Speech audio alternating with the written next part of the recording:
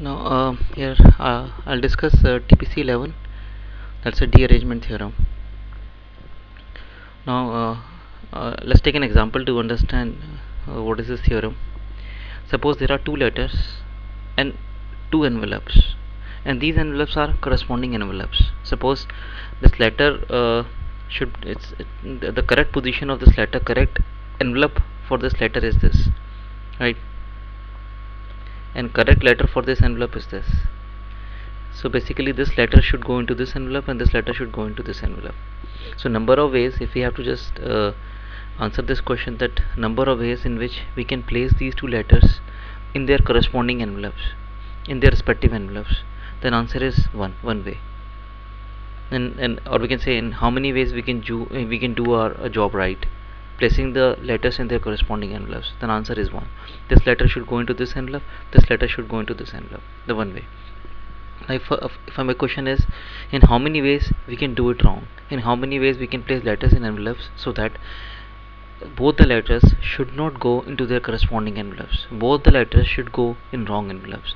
So that is possible when this letter goes to this envelope and this letter goes to this envelope.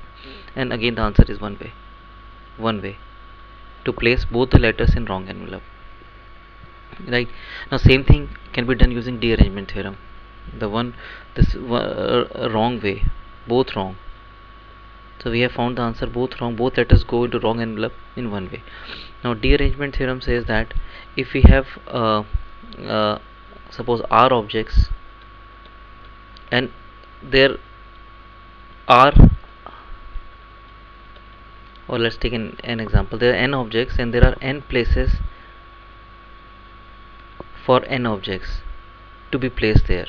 So these are the corresponding positions for these n objects, and then it is marked that this is object 1 should go into this first position, object 2 should go into the second position.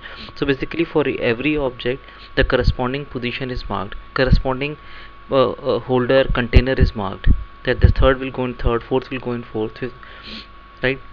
So that if we have to place all of them correct, the answer is 1.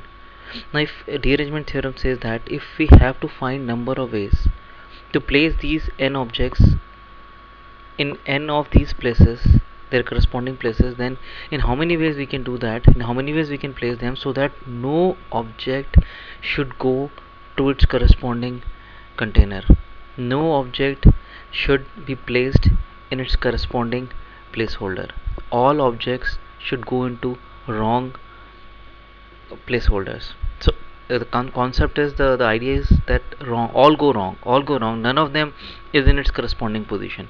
So according to dearrangement theorem, it is n factorial, all go wrong is n factorial, 1 minus 1 by 2 factorial.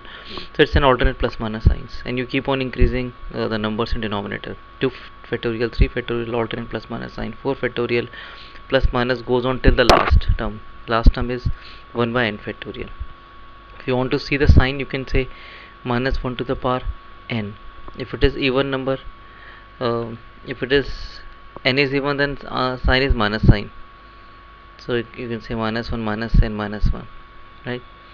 But I don't think you need to remember this because you have to go in alternate plus minus manner, right? Now let's come back to this example. Sorry, there's a mistake I've done here. It is n factorial, 1 minus 1 by 1 factorial. I missed out this term. 1 by 2 factorial minus 1 by 3 factorial goes on plus minus. So finally the power should be n, or minus 1 the power should be n, right? So I missed out the 1 factorial term. So 1 से start करेंगे, or you can say 0 factorial, 1 by 0 factorial. So either it is 1 or 1 by 0 factorial, minus 1 factorial goes on. This is the dearrangement theorem, to place n objects in n corresponding positions so that no object is placed in its corresponding position. N objects, n places, none of them is placed in its corresponding position. So in this case, if we would have applied formula 2 factorial, 1 minus 1 by 1 factorial plus 1 by 2 factorial, you would have got the answer 1, right? You can check, answer is 1. Answer is 1. Now let's take an example of 3 objects. There are 3 letters, 3 envelopes, number of ways to place all correct. If you have to place three letters in three envelopes, in how many ways we can place them so that all three letters go to their corresponding envelopes? All should be correct. The answer is 1. If you have to answer question 1 correct, sorry, all correct, let's reduce 2 correct and 1 wrong. So it is all correct means 0 wrong, 2 correct, 1 wrong. So it means, suppose if you say these two letters are placed in their corresponding envelopes and this goes wrong, not possible. How is this possible? Because if two letters are placed in their corresponding envelopes, one letter cannot be placed in the wrong envelope because the only leftover envelope is the corresponding envelope. So it has to go right. Or we can say, let's do the wrong one first. If I say I'll put this wrong, I'll put this letter in this envelope, so it goes wrong, then it means I have utilized the envelope of this letter. So there's no option this letter has to take some other envelope. So either it will take this envelope or it will take this envelope. So at least two will go wrong, right? One wrong is not possible. So this is not possible. We say 1 correct, 2 wrong. Yes, possible. We choose one letter that will go in correct envelope, 3C1. Out of 3, which choose the one which will go correct, place that in one way in the current envelope, and then the two are left, two objects are left, and we have to place both of them in wrong. So we can apply let me write here 1 correct, 2 wrong. 1 correct, we select correct one out of 3, place it correct, and then now two letters, two envelopes are left over, and we have to make sure both of them should go wrong. 2 go wrong means both go wrong. We apply dearrangement, 2 factorial 1 minus 1 by 1 factorial plus 1 by 2 factorial, right? Now third case can be all 3 wrong. 3 wrong, we can say 0 correct, 3 wrong, same as all wrong. All wrong means dearrangement theorem, 3 factorial 1 minus 1 by 1 factorial plus 1 by 2 factorial minus 1 by 3 factorial.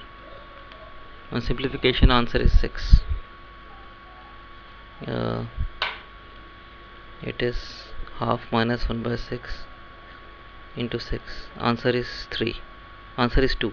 Sorry. All go wrong. Answer is 2. Yes. And if you take example of 4 letters, it's the same thing. If we have to say all correct, correct, wrong, all correct, 4 correct, 0 wrong is one way. 3 correct, 1 wrong, we saw it is not possible. 1 wrong is not possible. 2 correct, 2 wrong. 2 correct means select 2 which will go correct, and we place them in correct way in one way, and 2 go wrong, dearrangement.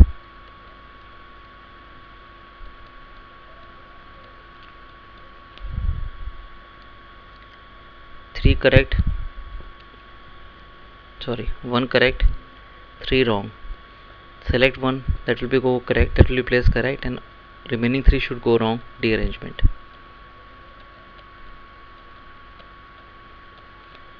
Zero correct, all wrong, straight away dearrangement.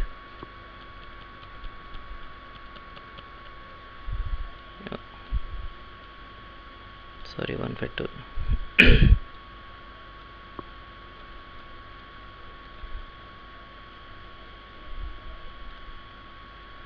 1 minus 1 by 1 factorial plus 1 by 2 factorial.